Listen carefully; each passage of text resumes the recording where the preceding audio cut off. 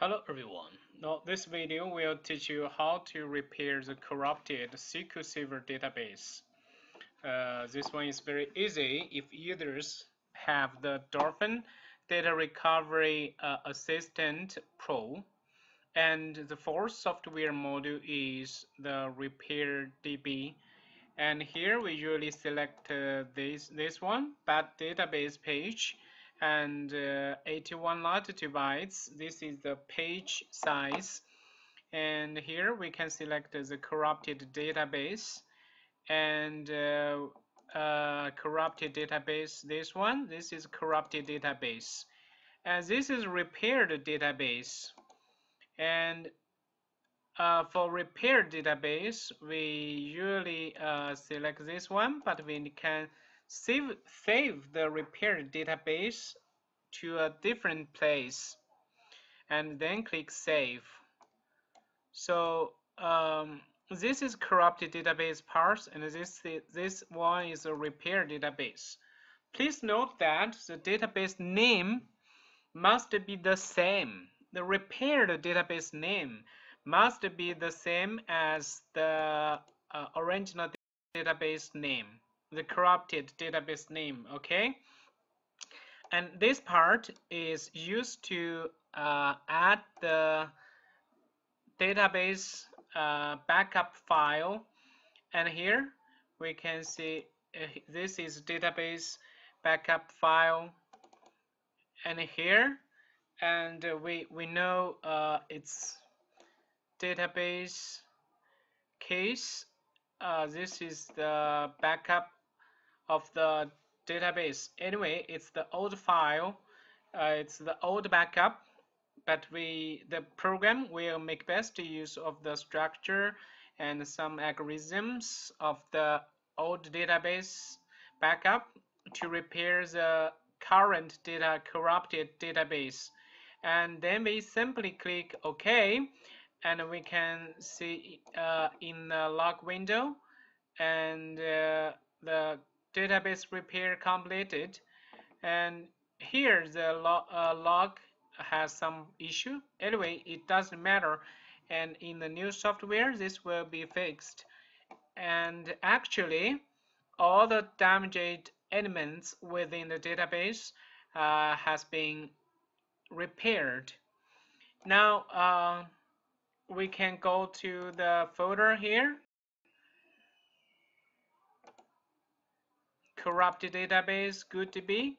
This is a corrupted database, and good to be, this is a repaired database.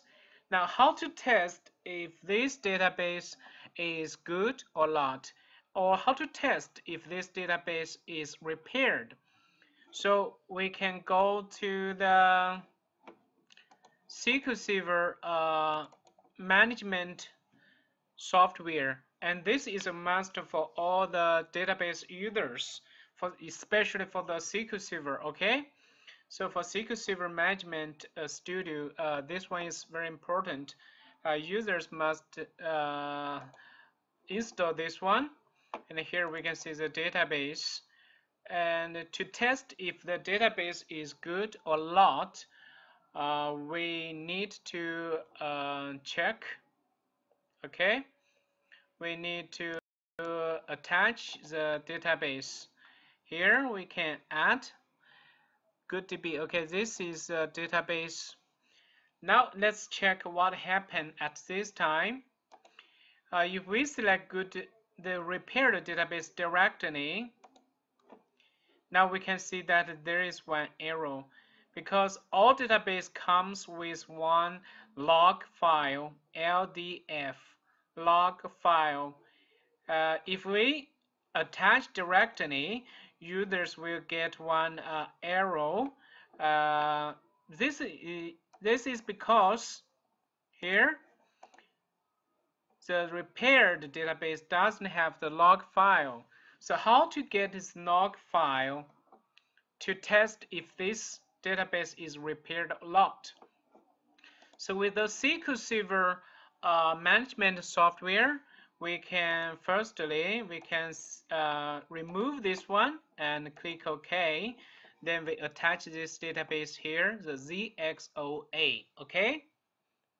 Now we can go to the properties and click files, and here the SQL Server management software will automatically create the latest log for this database. Click OK. Now we go to the folder. Okay, we go to the Goodbit database folder here.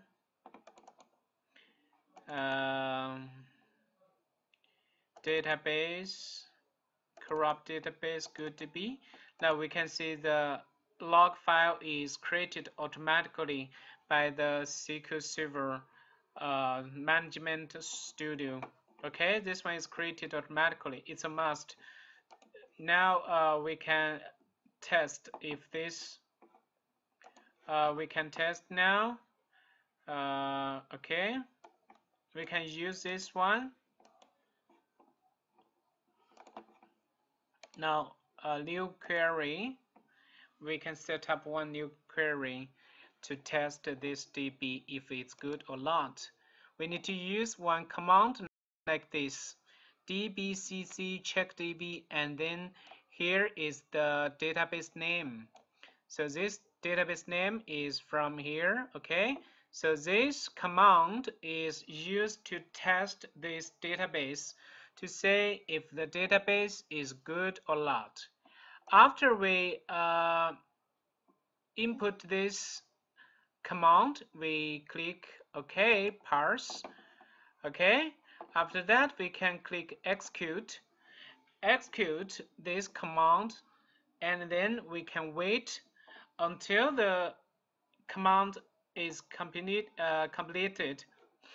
Now we can put to the end to check the database. Now we can see zero error. Okay, zero error. That means this database is good. It has no error and it has been repaired successfully. This is how we test if the database is good or not, if it is repaired or not. So it's very easy. When users are trying to repair the corrupted database with the Dolphin Data Recovery System Pro, it's very easy to get the database repaired.